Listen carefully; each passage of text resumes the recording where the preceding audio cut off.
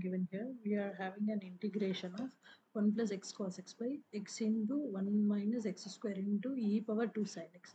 So let us see how to solve this problem. Sorry. If you go on for further, I'll be having integration of 1 plus, here it is x cos x, and if you check about the denominator, I can write it as x into 1 minus, see, this is in the form of e power of sine 2x, or I'll write it as a sin x the whole square. Why? Because what is this? A power of m whole power of n is nothing but a power of mn.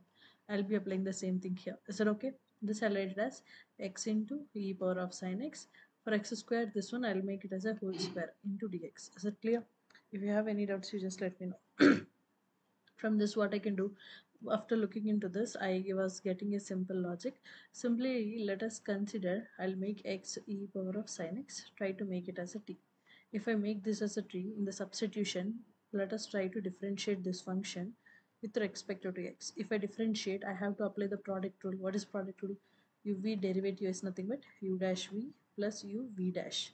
Same thing I was going to apply here. First term, x derivative will be 1 into e power of sin x as it is, plus x as it is, and e power of sin x derivative. As you can see, we have a formula. E power of sin x derivative will be e power of x derivative will be e power of x, and internal derivative for the sine. What is the internal derivative for the sine function? This will be simply the cos x function. Is it okay? I'll be writing the same thing here. So what I can write, this is e power sin x into cos x. The whole thing will be for dx, and right side it will be dt. Is it okay?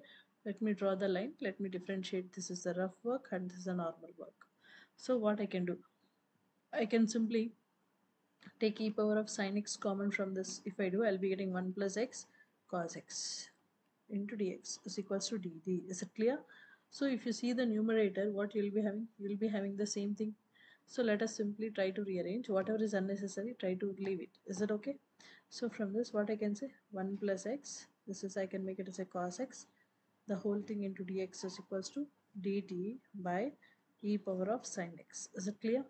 If you have any doubts, you just let me know. So now what I'll be doing, I'll be substituting here, which implies integration of. So I can write 1 plus x cos x will be, dx will be what? Simply dt by e power sin x. Simply keep your x as it is, and this will be 1 minus x e power sin x is t. So I'll be making it as a t square. If I move on for further, integration of 1 by, if you check this terms, x into e power sin x, both are in denominator. This is nothing but our t here. Is it okay? So simply I'll be making this as a t. This is 1 minus t square into dt. Is it clear? Any doubts up to here? Now if you want to this, if you want to do this problem, what we have to do, you have to use the using partial fraction. I'll teach you how to do the partial fractions also. Is that okay? What is meant by partial fractions? Whenever, if you are not able to solve this integration, or whenever if you have anything in the form of some linear equation, which is ax plus b, and some quadratic, let us assume px square plus qx plus c, actually I can rewrite, let me remove the symbol of integration, this product of the terms, actually I can rewrite it as a sum of the terms so that I can integrate easily. If you have a linear term, I'll be getting a in the numerator, which is in the form of ax plus b, and if you have a quadratic, I should get a linear, which is bx plus c by denominator will be quadratic. This is how I'll be doing here. So I'll be giving you the separate video how to do the partial fractions and all. For time being, try to take it as a granted. Is that clear? Yeah. So now let us see here. So here you can apply this formula in this whenever you are not able to write this in terms of a product of two linears. If I can rewrite it as a product of a two linears, that is ax plus b, which is cx plus d, which is lx plus m. Simply I'll be rewriting for the linear terms. I'll be using the same thing here. Is that clear? So let me give you how to do this. Sorry. Let me zoom out. I think it is too much. Just a second, narrow. So I think this is fine. So let us take this as a equation number 1. I need to find the integration for this. Before finding an integration, let me take this only term, which is 1 by t into, this is in the form of a square minus b square. We have a formula, that is a plus b into a minus b. As I said, I have a linear equation. How to rewrite? Simply take a constant a in the numerator times t plus b by 1 plus t plus c by 1 minus t. This is how I'll be doing. how we'll be getting all these methods and all, I'll be doing the another video how to do the partial fractions method. Okay, you can check that.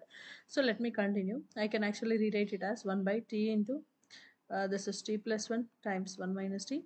And if you look into the problem, I can make an LCM. LCM will be t times, this will be simply 1 plus t into 1 minus t. What is the a's coefficient? Whatever here a's denominator is t, other than t I have to take the rest of the terms. That is how you can remember easily. Okay, so a's denominator is t, other than t I'll be taking rest, which is 1 plus t into 1 minus t, plus what is b's denominator, which is 1 plus t, I have to multiply with other than that one, this is t into 1 minus t. Similarly, what is our c's denominator? 1 minus t, I have to write the other one, which will be what? T plus 1 into t. Is it clear? If you look into the problem, I can simply cancel denominators both the sides simply. So I'll be getting 1 is equals to multiply. This is in the form of a plus b into a minus b. What is the formula for that? A square minus b square plus, let me multiply this, b into, multiply t inside, this is t minus t square, plus c into, multiply t inside, this is t square plus t. Okay, so now let us do 1 is equals to, I'll be going, there are many methods to find the ABCs. I will be going with the general method. There is some shortcut trick also I'll be teaching you in the partial fractions topic. Okay, let us continue. If I multiply this inside, this will be a minus at square plus bt minus bt square, and this will be ct square plus ct. So what I'll be doing, I'll be doing the comparing the coefficients, comparing, I'll be doing comparison. What I'll be doing, I'll try to compare x square terms coefficients. If I check this term, this term, this term, we are having how many x square coefficients? 3. So left hand side is 0, so 0 is equals to, I'll make it as a minus a plus okay, both are minus, let me rewrite properly. It should be minus a minus b plus c. Let us compare t terms. What are the t terms here? This one and this one. So there is no t, I'll be making again it as a 0, which is b plus c. Then I'll go with the constant terms. I'll compare the constant terms. What are the constant terms? Left hand side will be 1, right hand side no variable is a constant, so simply what I'll be getting? A. So I got a as a 1. Is it clear? So if a is 1, I'll be substituting here. 0 is equals to minus 1 minus b plus c. From this I'll be getting b is what? B is equals to minus c. Let me substitute. Send 1 to here. 1 is equals to, b value will be what? Minus c plus c. So 1 is equals to, c plus c will be 2c. So from here I'll be getting what? C is nothing but 1 by 2. Is it clear?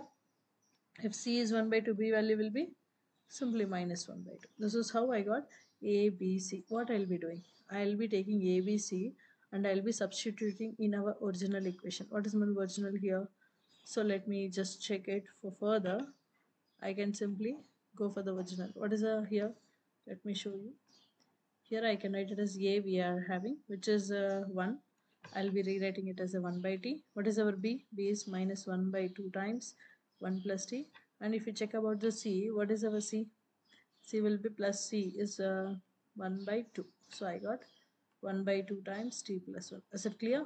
So if you want, you can take everything, whatever I have written on the left hand side. This is a rough work. Okay. So this one I need to do an integration part. Is it clear? So I'll be trying to do the same thing here. If I do the same thing, what I'll be getting here? Let us do an integration here. Simply, let me go with this integration of the same term. Actually, I think you know, 1 by t minus 1 by t, I'll take it out. Integration of 1 by 1 plus t plus 1 by 2, again I'll take it out.